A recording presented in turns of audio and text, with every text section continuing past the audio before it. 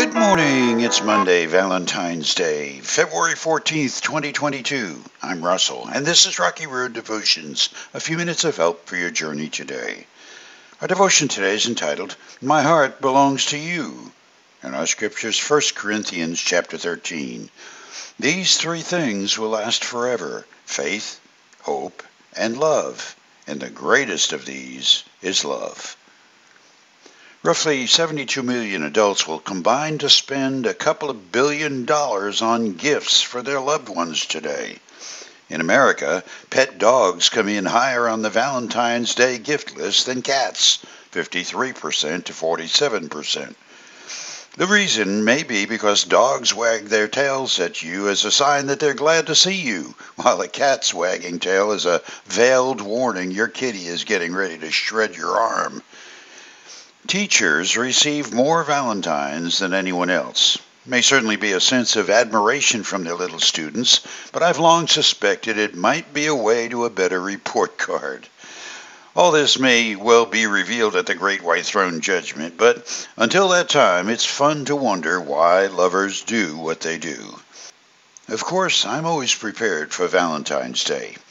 I've got an advantage. 2 days prior is the anniversary of the day Elizabeth and I got married.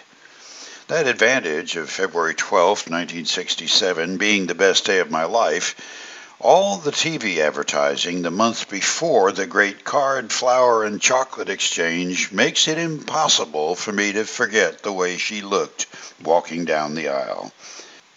This year, that Thanksgiving for my blessings takes on a new memory.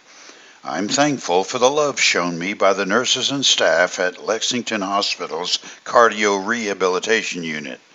It's impossible to miss the sense of dedication and purpose surrounding that great team of mercy.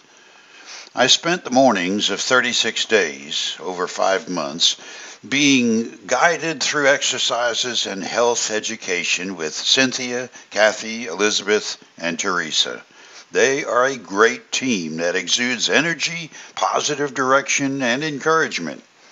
Of course, the silent partner of the team is Tin Man, who was always on the job.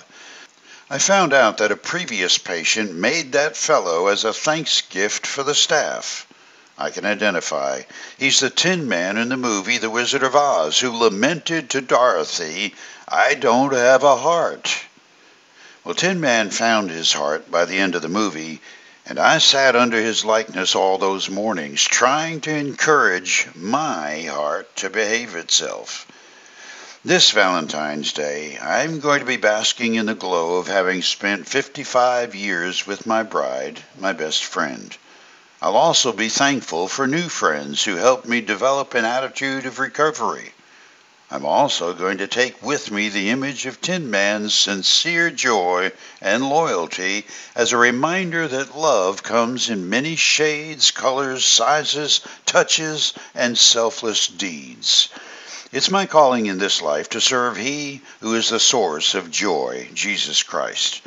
I serve the one who gave the ultimate gift of love, His life, in exchange for my need of forgiveness. And each time I'm reminded of that, because someone exercised kindness or helpfulness or unselfishness to bless me, like the Tin Man, I find a little more of what my heart was designed to be. For you today, you've got a heart. You were designed with one that can love or hate. When you dwell on the good and lovely things in this life, like people who've been a blessing to you and the God who loves you, you're likely to use the energy and breath God gave you to pass along joy and hope to others. Now, in a world so challenged with hatred and violence and sadness, there's a great need for the heart inside you and me that will say, I love you.